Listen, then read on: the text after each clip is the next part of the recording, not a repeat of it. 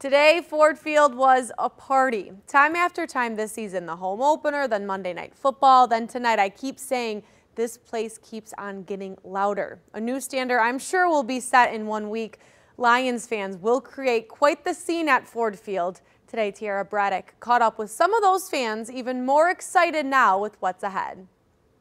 I'm Tiara Braddock in downtown Detroit.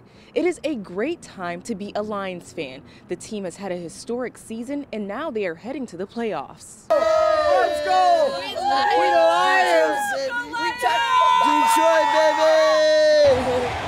The Lions will be facing off against the LA Rams for the first round of the playoffs. Stafford's coming here next week and we're winning. The team ended the regular season on Sunday with a win against the Minnesota Vikings. Big dog today. We got this.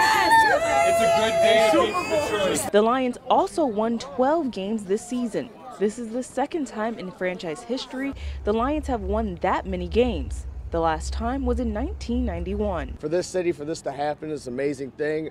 It's the first time for a lot of these fans, and big time for older fans like my mom. It's just the whole, dream come true. Yes, it is. Dream come true. Many fans showing love to Lions head coach Dan Campbell. We're not predictable. I love Dan Campbell and his craziness. You know why? Because it changes us.